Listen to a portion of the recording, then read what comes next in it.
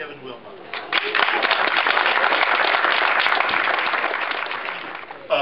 Again, thank you guys for checking the film. I think you guys were obviously a really great audience.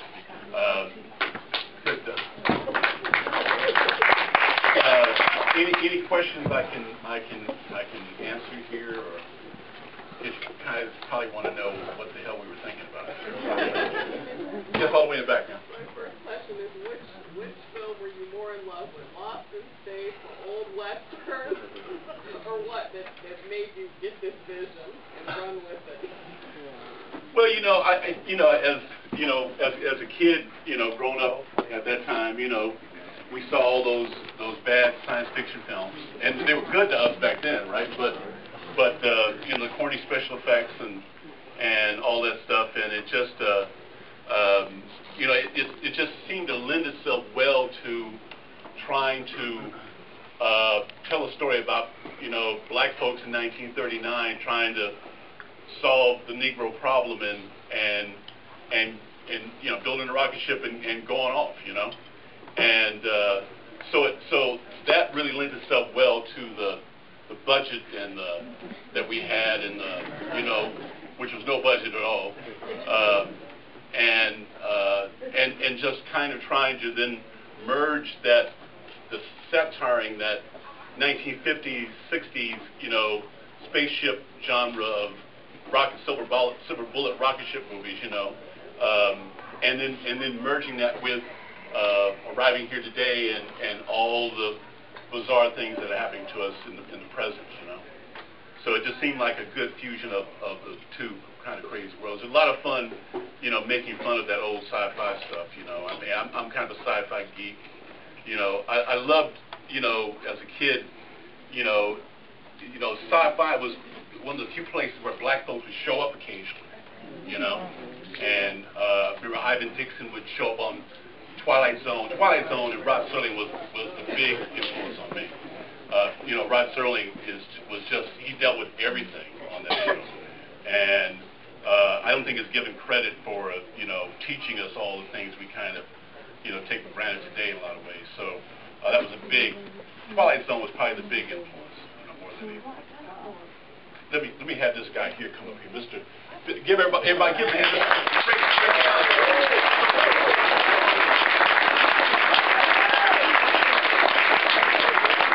Thank you all for coming. It was such a pleasure to make the movie. I just want to say, and it strikes me, I've only seen it a handful of times. Maybe this is my third time, I think.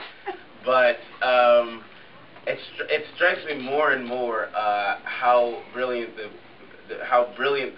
screenplay is itself. And I just wanted to give some props to Kevin for doing it. The whole commentary between the field hands and the house slaves and the devices that control us that we let in our head, and celebrity and what it means to be a person that's amongst a society and trying to find your humanity. But all of that stuff really, it just comes out to me more and more. So I just wanted to give you some props for that.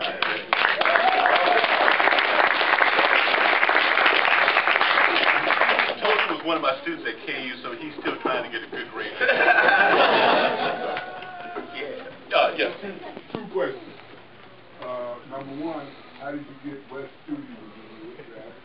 And the second question is, there's an African-American professor on the East Coast, he's at Rhode Island, he's interested in time travel, who believes it to be a possibility. Wow. And I was just wondering if you knew about him or if you had interacted with him. I'll take your first question first. No, I don't know about him. That's fascinating. I think that for me, the time travel element of the movie is one of the things I'm kind of the most interested in now when I kind of watch the film. I had an interview yesterday, and we were talking about the time travel element of the film, and it's kind of amazing that I think black folks as a whole, you could kind of say our lives in America has always been hoping for a better future. It's like everything we've done in America has been in the quest of the future being a better place. And then we finally get to the place where we have an African-American president, which kind of made all of us feel like, man, maybe we're getting somewhere, right? Maybe there's some hope for this country. reality set in. Exactly, and reality sets in, and then you get these other people who now want to go back to the Revolutionary War. And they want to, we want to progress, and they want to regress. And it's all about time. It's like, for them, the old days were the good old days, and the good old days were a nightmare for us. And so, that seems to me to be the time travel thing is the problem we still have in America. We can't get a whole group of people to kind of come into us today and not divorce the past from our experience now. And I think it's been really frustrating for black folks and white folks who understand to kind of see this a bizarre thing going on where we're divorcing the past from problems now. And it's all part of, I guess, the continuation of this time travel thing you're talking about. Yes. Wes Studi. Wes Studi is in another film of mine called The Only Good Indian, and it's available on Netflix. And he's great in the film. That's a very different film than this one, a drama about Native Americans and boarding schools and all that stuff. And he's a very good friend, and just did it as a favor. Yes, sir. Yes. I just wanted to commend you and say that your film was very interesting and very important on a number of different levels. Thank you. As far as time travel is concerned, history is indeed time travel. And if you understand history and you study history, you know that it's all relative in terms of time. Oh, okay. One very important thing I'd like to say is that if you don't know who you are or where you are in space and time, you are truly lost. Thank you for your work. Thank you, sir. You said at the beginning that this was going to be hilarious. It was hilarious, but it was so serious. And I'm just really wondering what audience you intend this for. You guys right here. I'm looking at the audience, but I mean, I don't know if this, I see a glorious one. Well, it's, I make these films that are a little different. I think we kind of say it here a bit. And it's a tough time in the corporate world of filmmaking to kind of make movies that are not like everything else. And I'm sure you've seen other movies here at the festival that people have probably spoken to you about that. I think it's really important. The movies I grew up with in the 70s, we saw, that was really what's called the last great period of American film. And I was spoiled that way. I used to go to a different black movie every weekend as a kid. And they were, some of them were really bad and some of them were really great. And so I grew up thinking that way and thinking that black movies could do all kinds of different things. And in Hollywood, you're not allowed to do that. And so you kind of see the same black movie over and over again. And so, if you get to see one at all, I think that, we're going to try to get the movie out the best we can. If you guys could spread the word about the film, we would greatly appreciate it. But that's definitely part of the challenge and the luxury of making not only an independent film, but especially one of Kevin Willmott's films, because they very much defy genres, and it's not so easy to peg and say, oh, this is a romantic comedy, or this is suited for adolescents growing into film. There's too many different themes and too many different ages that he's talking to and at and through, and that's kind of the niche brilliance, in my opinion, of a film like this. And it is harder to sell to an audience. It's just something you have to experience. And part of the problem I think we as audiences have is that in the 70s we got to see a lot of different kinds of movies. And we're not used to seeing movies like this. Even on BET they censor the word nigger on BET when it's about black history. And you're going like, wow, what? I was watching a film one time about the Little Rock Nine, and they were censoring the racist people calling them nigger in the film. I was going like, why would black entertainment censor nigger in a historical film about what these black people are going through? And so it's very bizarre to me. And so when we kind of are raw and we kind of lay it all out, and we don't really, we don't really apologize for that. And I grew up with Mel Brooks, and I grew up with Richard Pryor, and I grew up with, all these people who the joke should be funny, and the joke should also teach you something. And that was the definition of a good joke, was a joke that kind of expanded your understanding of life a little bit. And that's all we were really trying to do with the film. And that's kind of, people don't quite understand that as much as they used to. And so I think we just need to just, do it, and I think we'll get used to it again. It's fine. Yeah. Once I've seen the film, and I've seen quite many of your films. The one thing that hits me and occurs to me, and I will answer, I think, the young lady's question of who answered the question about what section of the audience you're hearing into. It's really cross-generation. And it's really to get the cross-generation of Americans to start thinking again about where you're at, who you are, and why you're American, and what Americans stand for. I think that's kind of, what we're trying to do more than anything, and we see it as really an American film. I think most of the movies we make are movies that are kind of about the American experience. And so I would definitely agree with that. Yes, sir. After viewing the film, one line really sticks with me, and that was during the Black Student Union, and the line of, well, why weren't the white people invited? I just want to apply that to the context of the cinema right now. Sure. I've only been to 2 screenings of this film festival. It's my first time here. I'm from Toronto, Canada. Lovely film festival. Welcome to America. Thank you. And I just wanted to ask you, the audiences that I've been to for my 2 screenings here have been predominantly African American. Sure. I just want to ask you both, why do you think that you don't have a more multicultural audience in this? Do you believe that's an issue, and how would you try to go about solving that if you believe it is an issue for future? Well, I'm going to let Tosin answer it. I'm just going to explain the context, the actual context where the scene where the cotton balls takes place. Okay. I'm a professor at Kansas University. And one time I was speaking at the University of Missouri, showing one of my other films, CSA, Confederate States of America. And when I was speaking there was a meeting going on about an incident that happened on campus where they put cotton balls in front of the Black Student Union, the same actual thing that you see. Right.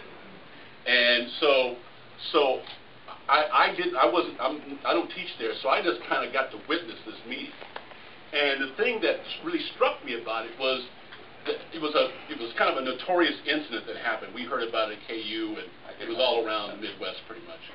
And everybody that left the meeting, I noticed, was black. And I was going like, well, this is certainly our problem, but it's majority white on that campus, like it is on most campuses, and this is their problem too. But the fear of the corporate fear of bringing white people into the room and saying, okay, there was a horrible racist incident that happened out here, and we're gonna talk about it. That corporate fear of the white students getting pissed off, feeling guilty, the black student getting mad at somebody, that whole fear of that kind of interaction, they're not going to do that. And to me, that incident is pretty much American life. That every time the Trayvon Martin deal is the best last example of it. Where you have black folks feel this way about it, certain other folks feel another way about it. And it's hard. The corporate thing, and I call it the corporate thing because I think it's about money why we're not talking to each other. I think it's not political correctness, it's corporate correctness. It's about money, and because people don't want to lose money, and they don't want to have racial incidents because they lose money when that stuff happens. And so I think that's a big part of the problem. Tosin, you can talk. I was just going to say that,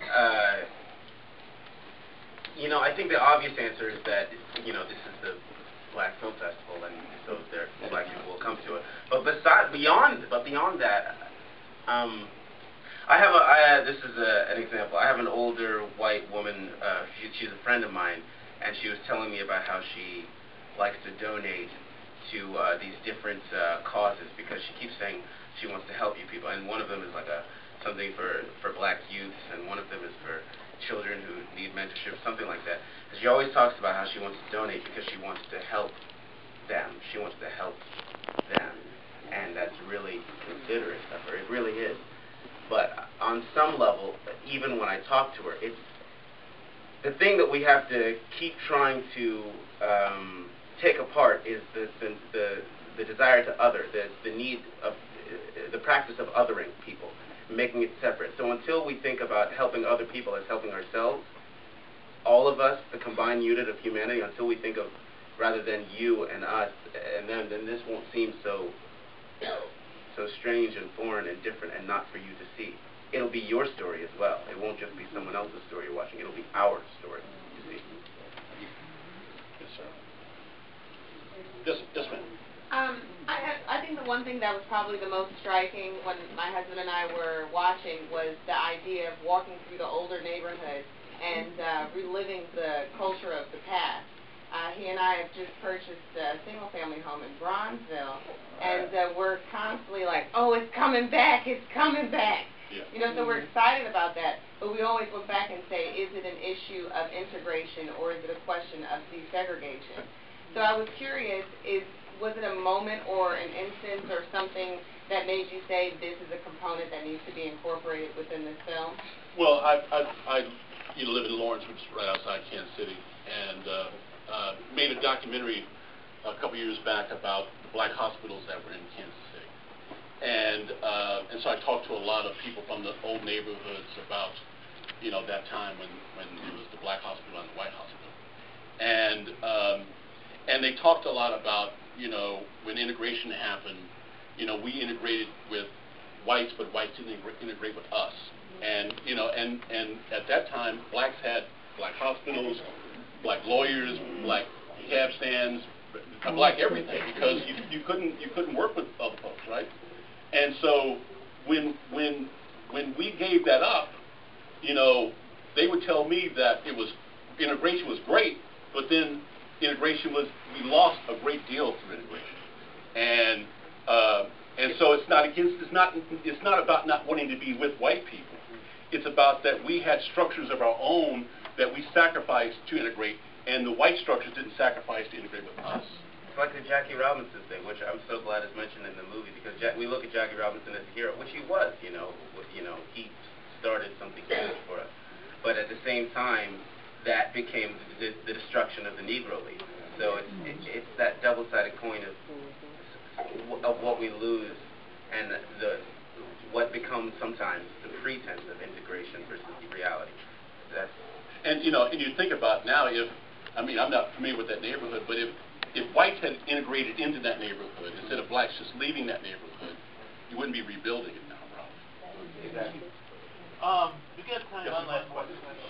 I enjoyed this film. Back it started in the 30s. And, at that time, you know, blacks were portrayed in a certain manner in a lot of Hollywood movies.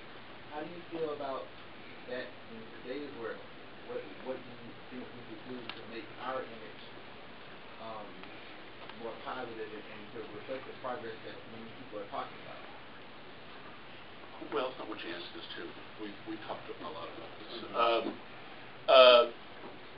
Well, I think there needs to be a bunch of different images, for one thing. I mean, the more different images, the better.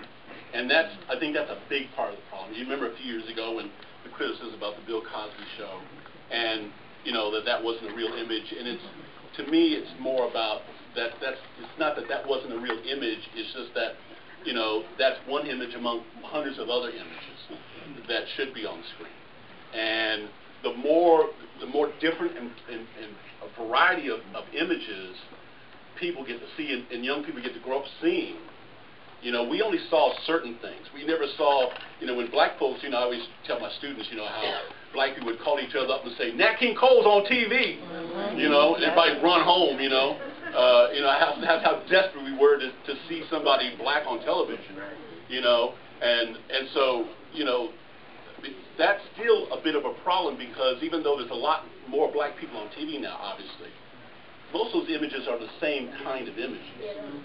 And so you just need a wide variety of images and a wide variety of stories. And you need stories also that connect us back with the past so that we can understand a negative image today. So I think we see negative images today and people don't recognize them as negative images because they have no connection to their origins. And so that's becoming, I think, a bigger and bigger problem. The other day I was very fortunate to get a role on a TV.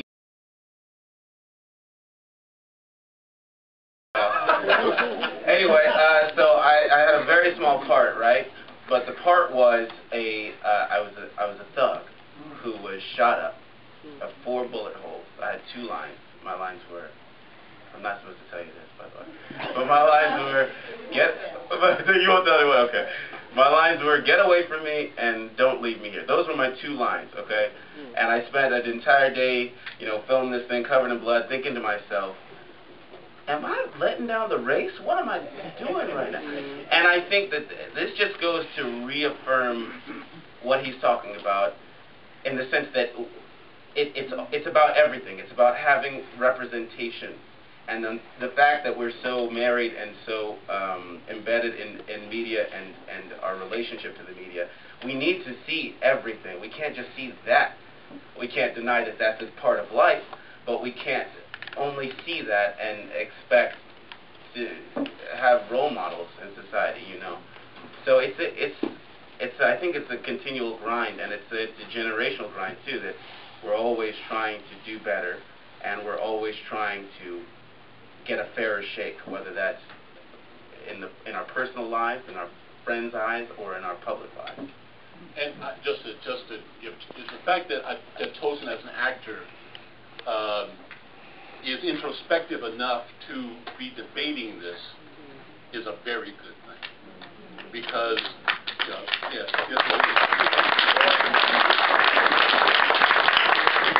because that is the thing that I think will make performers, filmmakers, all of us a lot better as we move forward, because it's going to always be a constant struggle. I mean, the thug image now, it may be the negative image. Tomorrow it's going to be something else, and it always changes. It always evolves. It always, you know, comes around in some other weird way. And so, thank you guys.